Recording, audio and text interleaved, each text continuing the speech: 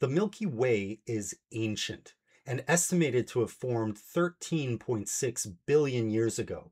That's close to the age of the universe itself, which is estimated to be around 13.8 billion years old. Our sun is located within the Milky Way galaxy about 26,000 light years from the galactic center, or midway out to the periphery. However, our sun is much younger, having formed 4.5 billion years ago. The Milky Way is estimated to contain somewhere between 100 and 400 billion stars. The Milky Way is classified as a barred spiral galaxy. It has a span of 100,000 light years across its disk and a thickness of roughly 1,000 light years.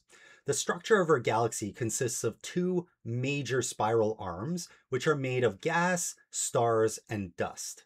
The major spiral arms are called Scutum-Centaurus and Perseus, which are attached to the ends of an elongated galactic bar at the center of the galaxy. These spiral arms contain both old and young stars. There are also two minor arms located between the major arms called Norma and Sagittarius, which are rich with gas and regions of newly forming stars. Our sun is near a small partial arm called the Orion arm, located between the Sagittarius and Perseus arms. Our sun orbits the center of the Milky Way galaxy at a velocity of 230 kilometers per second.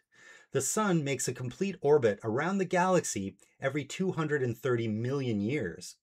Interestingly, the planets of our solar system are not aligned with the plane of the galaxy. Instead, they orbit in a plane that's inclined relative to the galactic plane by about 63 degrees. Our solar system is traveling around the Milky Way tilted on its side. The central region of the Milky Way, also called the galactic bulge, has an elongated shape that resembles a bar. The half-length of the bar is around 10,000 light years. This region consists of many old red stars. Additionally, the center of the Milky Way is home to the enigmatic Sagittarius A star, a supermassive black hole around which our galaxy rotates.